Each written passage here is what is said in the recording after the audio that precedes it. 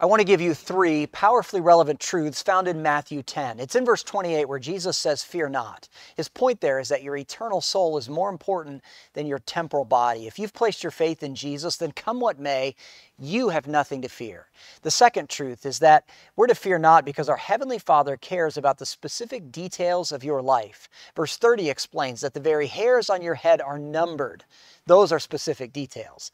The third truth is found in verse 31. He says, "Fear not, because you are valuable to God." You're so valuable that God the Father sent His only begotten Son to die on the cross for you. And triumphantly, Jesus rose from the dead and now offers salvation to the world.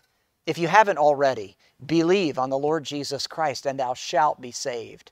So fear not because He knows what you're facing. Fear not because He loves you. Fear not because you are valuable to God. Rejoice in Jesus today.